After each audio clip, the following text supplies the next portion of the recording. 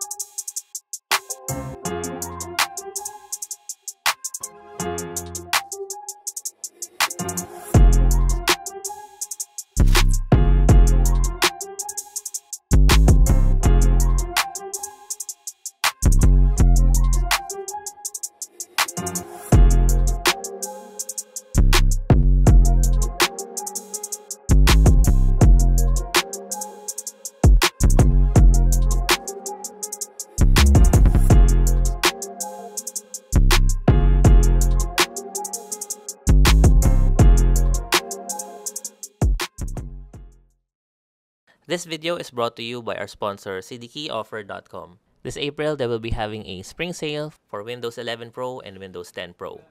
To avail, go to their website, click on Windows 11 Pro, and buy now. Use our code HS20 to get a 25% discount. Our sponsor, CDKeyOffer, is also offering up to 25% discount for Windows 10 Pro activation keys, as well as Office 2016. Use our code HS20 to avail. And then click on Submit Order. Choose your preferred payment method and proceed with the payment. Once payment is complete, click on User Center, and there you can see your code. And once you get your code, go to Windows 11 Activation and enter the code you just got to activate your version of Windows. So if you need safe, legit, and original software, check out cdkeyoffer.com. So what we have here is a Project Zero build from MSI. Project Zero is MSI's clever take on cable management. And basically, if you just take a glance at it, there's nothing too different about it, except that there are no wires or cables at the front. Well, of course, except for the GPU and the radiator tubes. But for everything else, the EPS, the 24-pin, all the front panel headers, and the USB headers, all of those cables are gone. Well, not exactly gone, they're at the back. That is because of the way the Project Zero motherboard handles all the headers. Everything is at the back. So to achieve this, you need two specific components from MSI. First, of course, is a Project Zero motherboard. In this case, we have a Project Zero B760M motherboard. And of course, MSI's compatible case, the MSI Pano M100R.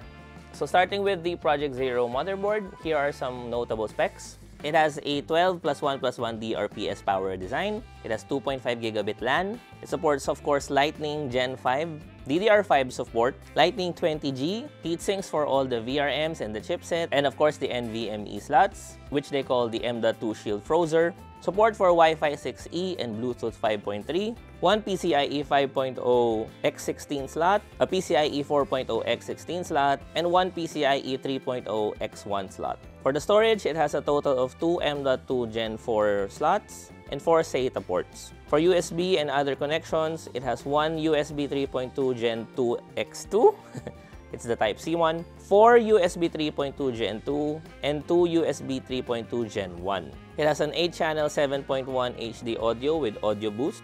And last but not the least, it has the back connect design, which lets you achieve the cableless front look.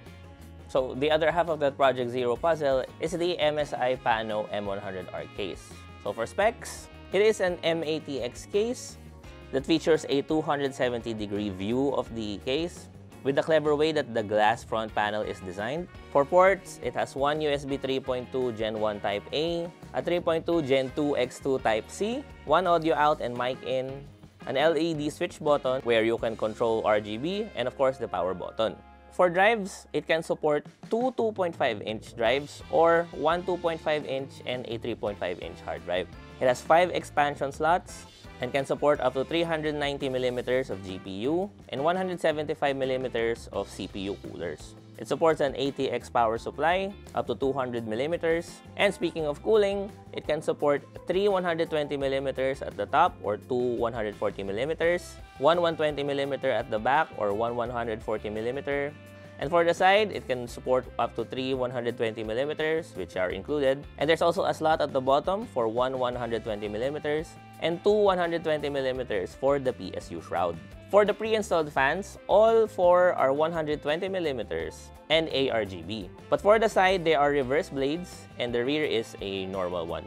For radiators, it can support up to 360mm at the top, and basically that's it. You can't mount a radiator at the side. Overall dimensions is 440 by 235 by 405mm.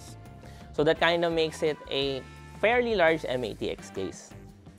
Again, this video is brought to you by our sponsor, cdkeyoffer.com. This April, they will be having a spring sale for Windows 11 Pro and Windows 10 Pro, as well as Office 2016. Head on to cdkeyoffer.com, use our code HS20 to get a 25% discount. Once payment is made, you'll receive the 0 key on your account.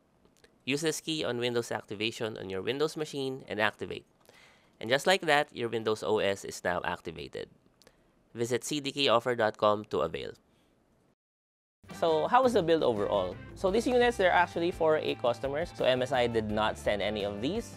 And we've had our chief builder, Gerald, build this thing, which around here is the prime authority for cable management.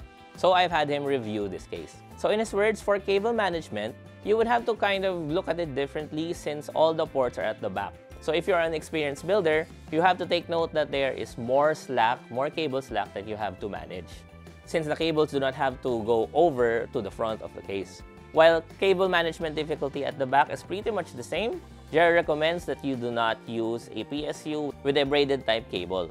Get one of those that have the flat cables, since you would have to be folding a lot of them.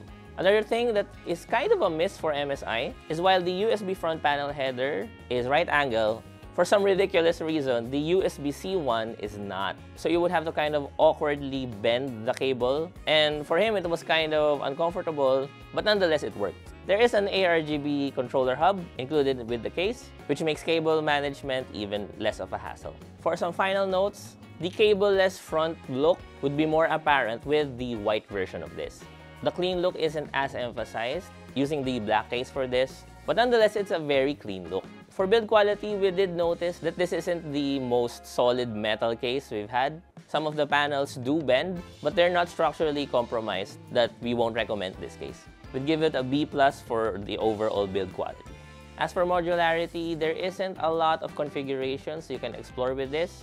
For example, as I've said, you only have one option to mount an AIO, and the front panel being glass, you really only have the side or the top or the PSU shroud to mount fans. For compatibility, the MSI Pano case does have cable routes for if you want to use a normal motherboard for this, so there's no reason not to use this for a non-Project Zero build. However, for the motherboard, you do need a case that has a back connect design. Overall, we see this as a very nice proof of concept, and frankly, I'm very excited for what MSI and the other manufacturers have in store for the next iteration of this back connect concept. As you can notice, and as we've said, this really isn't a completely cable-less solution, as the GPU still needs to have power at the front. But we are starting to see GPUs that have connectors at the back of it. Or for example, for ASUS, they do have GPUs that draw power from the motherboard. So we're very excited for the generation 2 of this. That would be very interesting. But for now, we see this for what it is. It is a very nice and very usable proof of concept. If you're interested to build a Project Zero build of your own, you can contact us and we can custom order one for you. Thank you for watching.